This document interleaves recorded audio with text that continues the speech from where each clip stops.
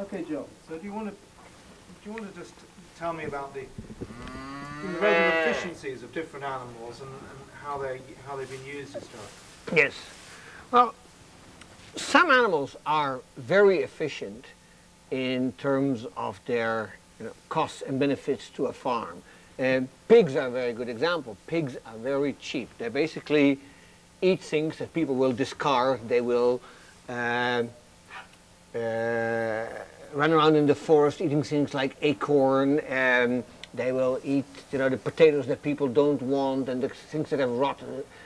And so in that regard they're very cheap. Pigs also don't do very much for you except eventually they can be consumed themselves.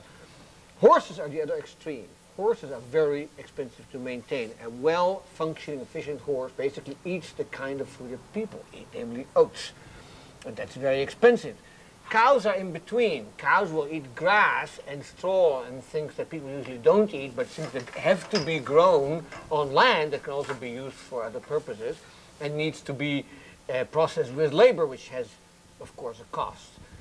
But all farm animals are, in some sense, quite expensive, and therefore it is quite conceivable, and there are many examples of societies that had the option of applying farm animals on a large scale, but decided against it because the costs really exceeded the benefits. In that regard, most of Europe, particularly Western Europe, was perhaps the exception rather than the rule, in the sense that it became, from very early on, certainly in the early Middle Ages, an agricultural society that depended very heavily on farm animals. And the Europeans devised a very sophisticated and quite complex system by which these farm animals would be fed. And the basic idea was that after the crop was taken in, they let the animals graze over the stubble. And there were sophisticated institutional arrangements to make this possible. But this is the heart of what we call in Europe open field agriculture. This is a very specific European system, and it was above all a way of feeding the animals. In more modern times, people have found more sophisticated and more efficient ways of feeding animals. In particular, what developed in the Low Countries and in England a little bit later is a system in which farmers actually grew fodder crops, things like clover or turnips, which were grown with the sole purpose of feeding the animals. That's quite costly, but as a result, these animals were extremely well fed, and of course, well-fed animals means a lot more milk output, a lot more meat output, and if you have haulage animals, you get a lot more energy that's being produced by them.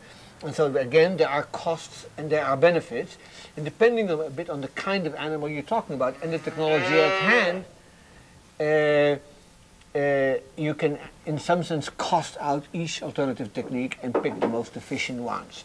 And that is, in some sense, defines the changing role of farm animals in a European context. Most other societies outside Europe made very different choices. In the Middle East, for instance, the dominant animal became the camel, because the camel had one very dominating characteristic, which is it doesn't need to drink all the time, which of course in the Middle East is difficult. In other societies, animals became relatively rare. Buffaloes were used in East Asia, in particular in the East Indies, but also to some extent in China and in Japan, for haulage. But they are far more expensive there, and as a result they were far rarer. The same is true for horses. Some societies became very committed to the horse. In other societies, horses just turned out to be more expensive. And so, outside of Europe, as I said earlier, large animals were absent. Within the Eurasian continent, each society made its choice based on the efficiency of the animals at hand, as well as its own climatic and topographical conditions.